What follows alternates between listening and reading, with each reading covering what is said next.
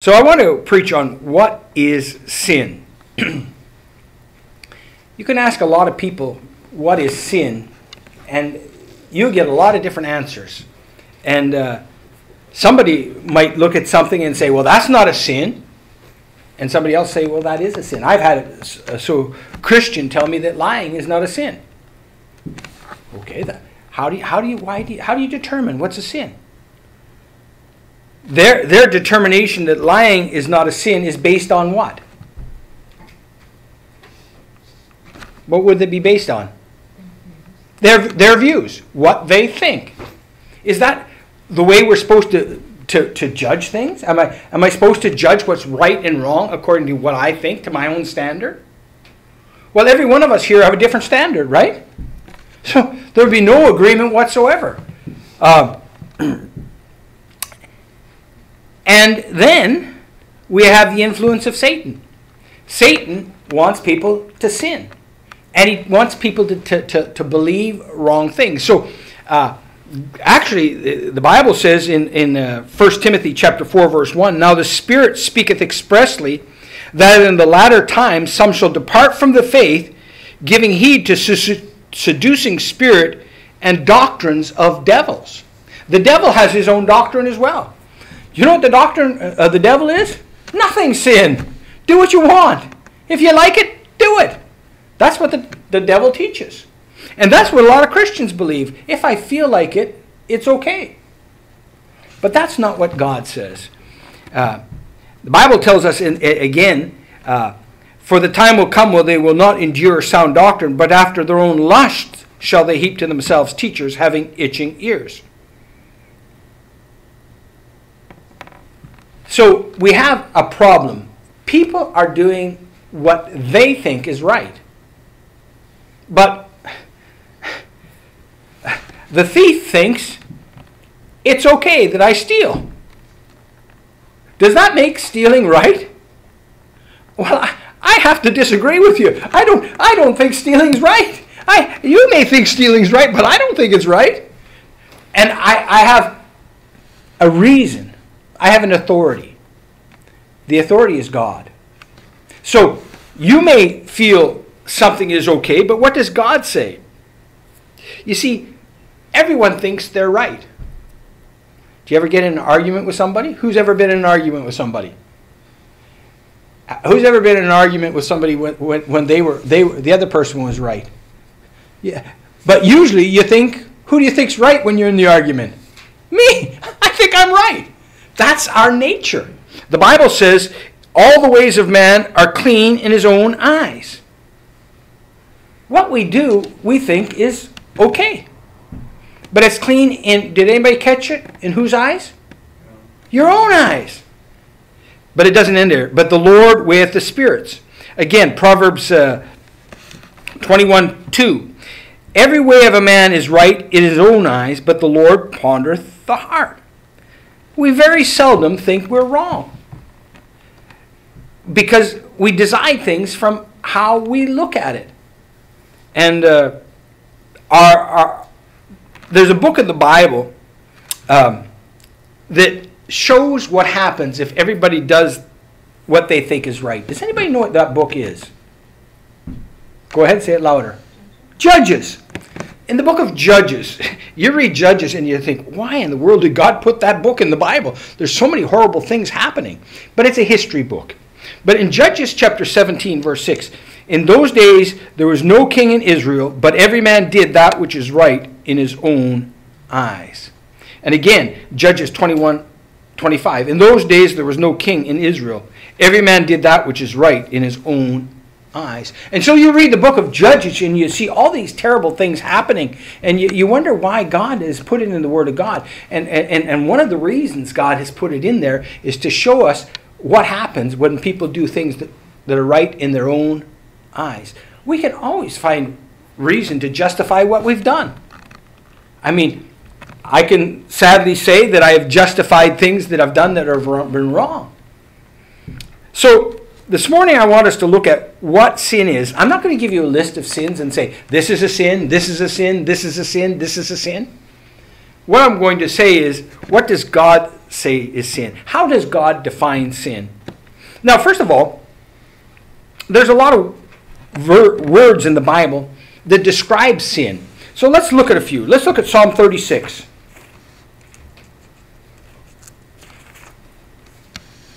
Psalm 36.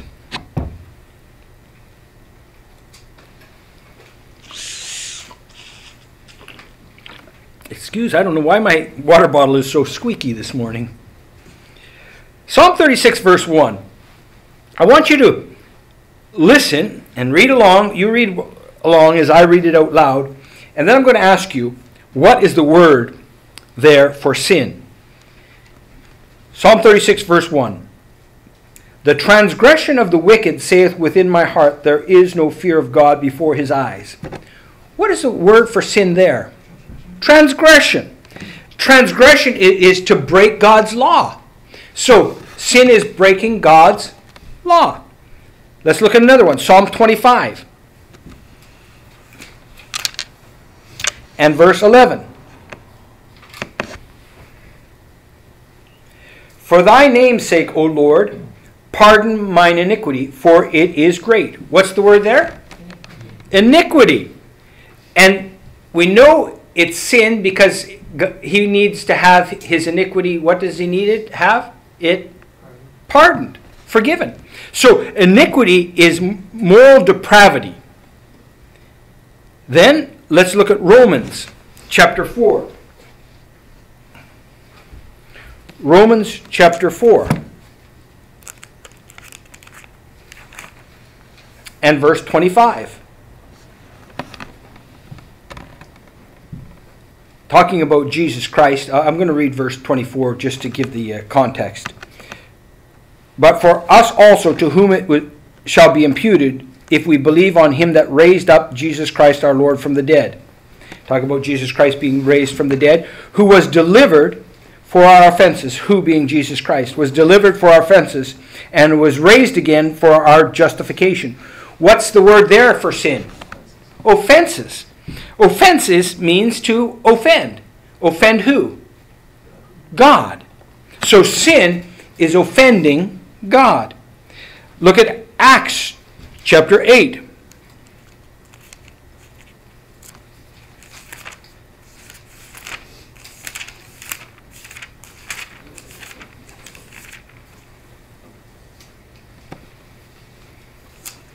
And verse 22.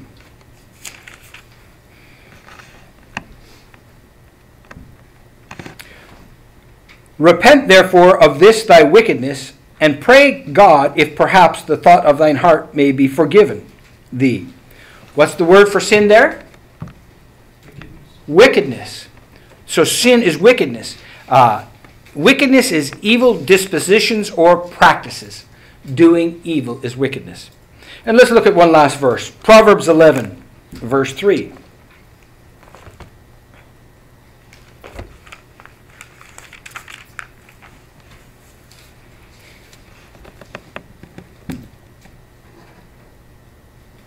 The integrity of the upright shall guide them, but the perverseness of the transgressors shall destroy them. What's the word? There's two words there, but the new word. Perverseness. That which is directed away from that which is right. To perverse. And so we have a lot of different words in the Bible, and I didn't even cover them all, that talk about sin. Some people might say, well, God doesn't call this a sin. Yeah, but he might call it wickedness, or he might call it perverseness, or he might call it iniquity, or he might call it an offense.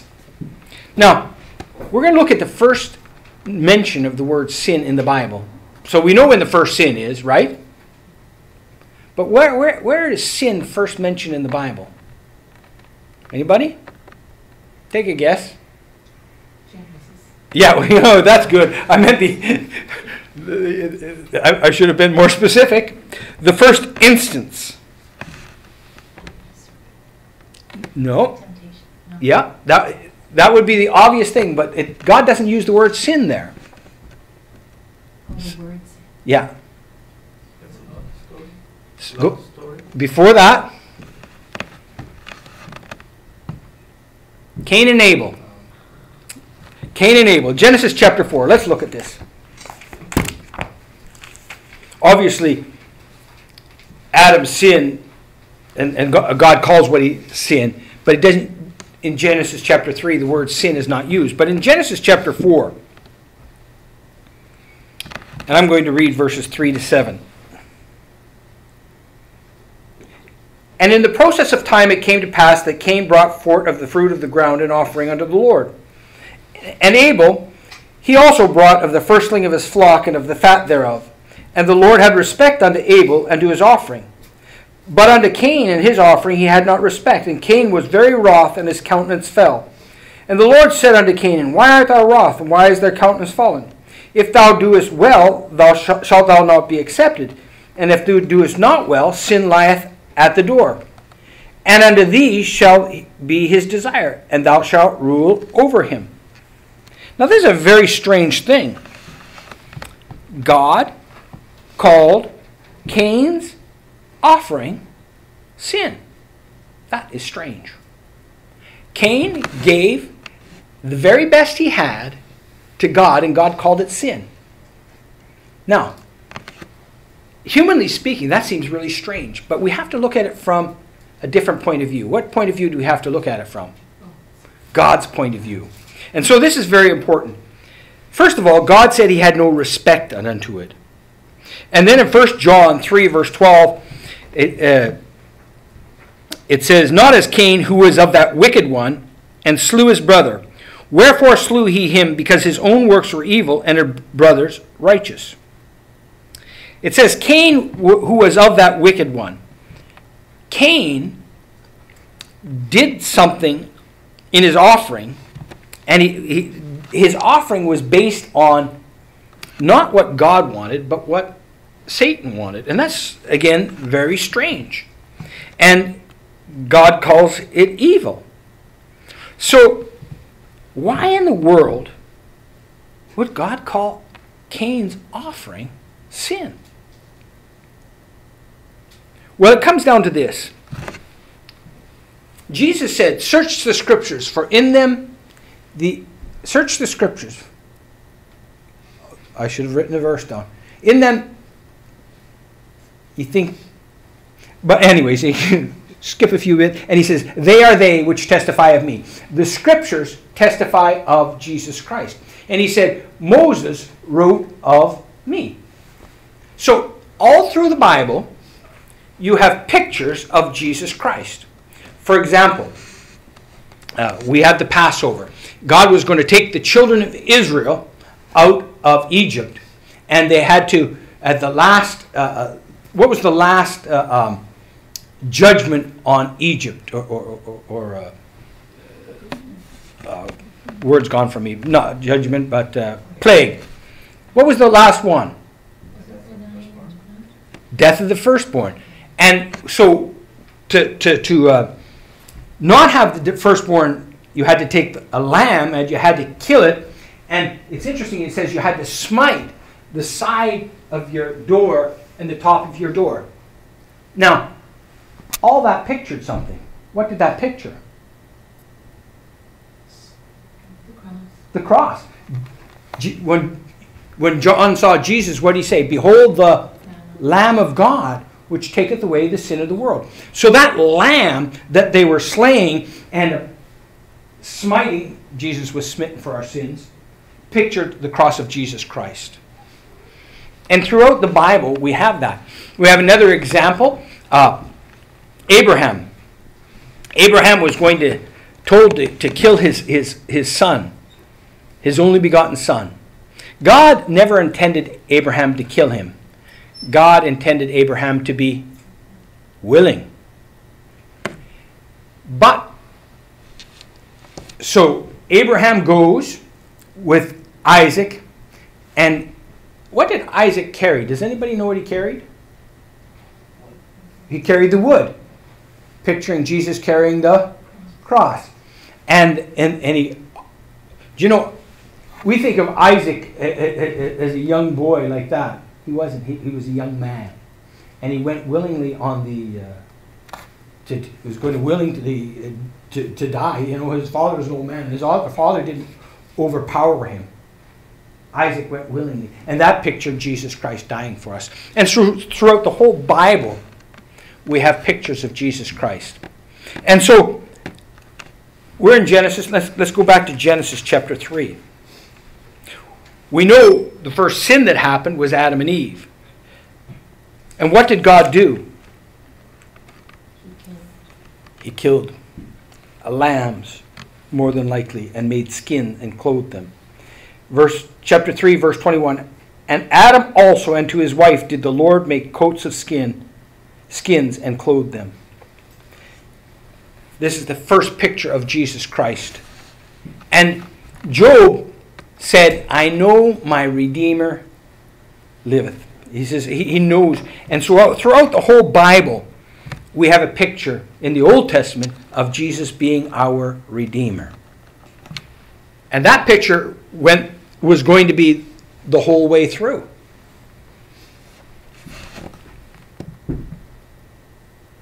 But the devil says, you get to heaven by your good works. You work to get to heaven.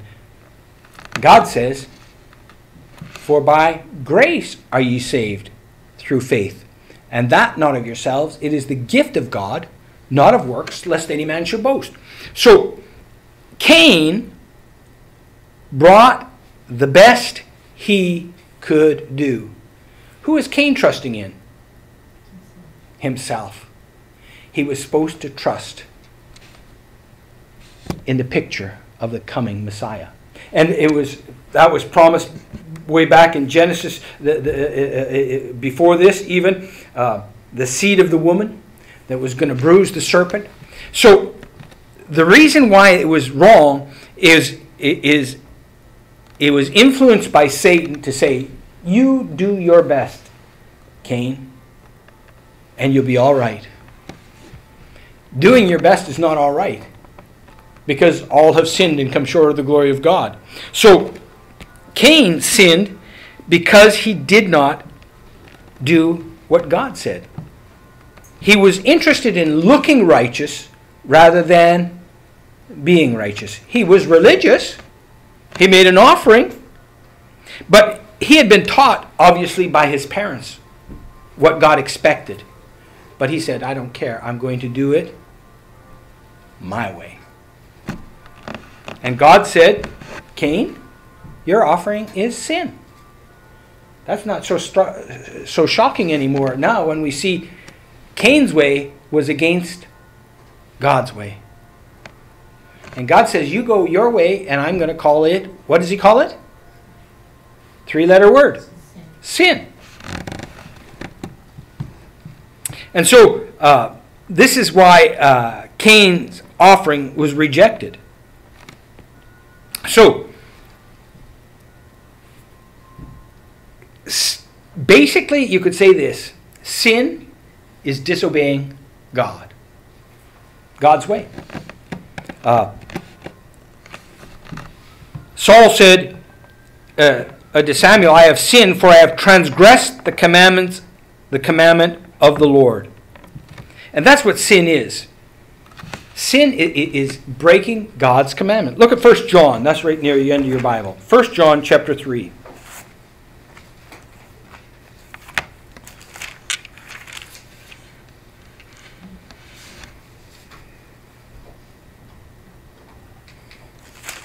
Verse 4.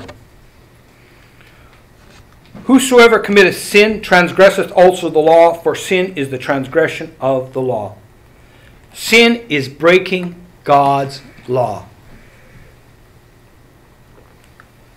God had told and made Cain. Cain understood what God expected, and Cain said, no, I'm going to do it what? Let's say it. My way. So Cain broke God's law. He could have done it God's way, but he said, no, it's my way. So it's breaking God's law. It's not living up to God's standard. Garrett, if you didn't pass all your exams, would you have got your degree? Would it have been fair that they said, no, you don't get your degree? Yeah. So Garrett says, if I didn't do what was expected of me, I should not expect to get my degree. Right? I think that's fair. Everybody agree? Well, if it's fair for UCC to do that, is it not fair for God? God expects us to live up His standard. Now, the problem is we don't. But I'll talk about that in a second, but God has an answer. But look at Romans chapter 3.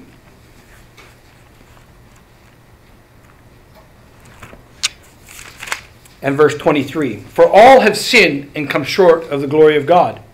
Do you know what? Everybody has failed to meet God's standard. So none of us get our degree from UCC. No, none of us deserve heaven. But God's got an answer. Sorry? I missed.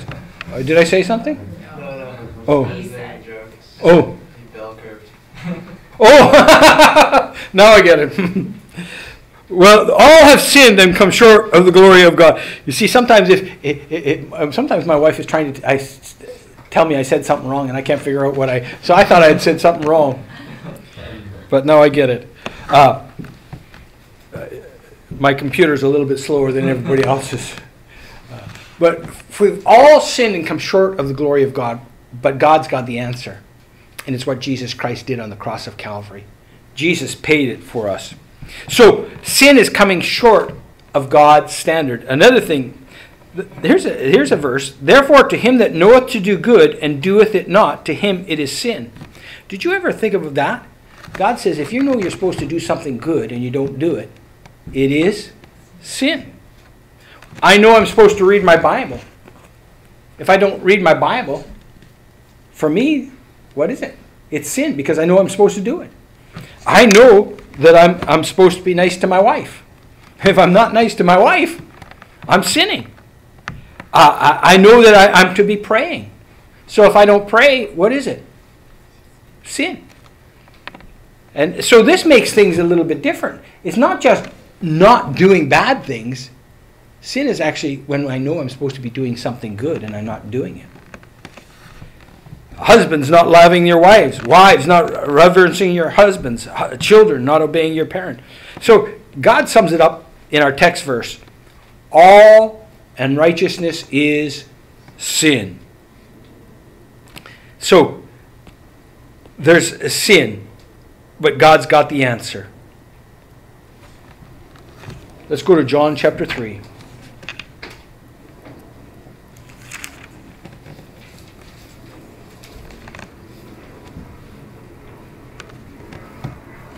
Jesus was talking to a man of the Pharisees named Nicodemus, or ruler of the Jews. And he told Nicodemus, you got to be born again, Nicodemus. Well, Nicodemus, he was a ruler of the Jews, but he hadn't got a clue. He says, how can a man be born when he's old? Can he enter the second time into his mother's womb and be born? He says, what is it? What is this? Some sort of second physical birth? And Jesus explained you need two births. He said, that which is born of the flesh is flesh. That which is born of the Spirit is spirit. And in that, there's a capital S. It's the Holy Spirit. And then he said, marvel not that I said unto you, ye must be born again. So, what is being born again? Well, it's when you come to trust Jesus Christ as your Savior and believe that He died for your sins. So, as we've gone through what sin is, hopefully you've come to this conclusion. I have sinned. But when you sin against who? God. Every sin that you ever committed has offended God. But God loves you anyways. Isn't that a wonderful thought? God loves me. You know, people say, I love you, but do they really? We don't know. God has proved it. So let's look at John chapter 3, verse 16. For God so loved the world that He gave His only begotten Son, that whosoever believeth in Him should not perish, but have everlasting life. For God sent not His Son into the world to condemn the world, but that the world through Him might be saved. He that believeth on him is not condemned, but he that believeth not is condemned already, because he hath not believed in the name of the only begotten Son of God. God knew you and knew me. And when Jesus Christ died on the cross of Calvary, he died for my sin. And he died for your sin. He died in your place. He died as my substitute. You see, there's nothing I can do to pay for my sin. If I come in your house and I steal from you, but then I give everybody in the church 20 euros, does that undo me stealing from you? Can I ever undo my sin? There's nothing that I can do to undo my sin. And people try. I was brought up to believe, you live a good life and that will help you pay for your sins, and hopefully you live good enough, you eventually maybe get to heaven. That's exactly what Cain was doing, trying to do it. Whose way? His way. God loves you. There's nothing that you can do to pay for your sin. Jesus paid it all because he is God the Son. He's the eternal Son of God that left heaven, lived a perfect sinless life, and when he died for your sin. But what do I have to do? Well, you have to have a change of heart. You need to see your sin as offending God. You can't ask for forgiveness of sin unless you really mean it. I don't know if somebody's ever done you something wrong and then with half a heart said sorry. Did everybody do that to you? Nobody did? Oh, yeah. How did you feel? It wasn't very nice, was it? What's that? I'm sorry, I can't. There's no point to it. That's it exactly. They don't mean it. What you need to do is come from your heart and tell God, I'm sorry for my sin, and I'm trusting Jesus Christ as my personal Savior because he paid for my sin. The thing about sin is you can't do anything to undo it. There's so many things I wish I could have undone. Words I said, deeds I did, I can't. The only thing that can pay for my sin is Jesus Christ. That's why he died on the cross of Calvary, to shed his blood for my sin. As we've looked at sin, it's all around us. And everyone has sinned. But you know what? You can have it forgiven. And when I was 17 years old, my brother told me about this. And I said, well, how can I have my sins forgiven then? He said, simple. Just ask. And so at 17 years old, I put my trust in Jesus Christ and I asked for forgiveness, and he saved my soul. Let me ask you a question. I won't embarrass you, but it's a question that I'm asking you, but I don't want you to answer out loud. Have you ever trusted Jesus Christ as your personal Savior? If you died today, do you know where you're going to go? God tells you can. All you do, for whosoever shall call upon the name of the Lord shall be saved. Christian, I want to talk about you for a moment. When you get saved, all your sins are forgiven, but you still sin. So how does this work? Well, it's like this. You need to confess your sin so that you can walk in fellowship with God.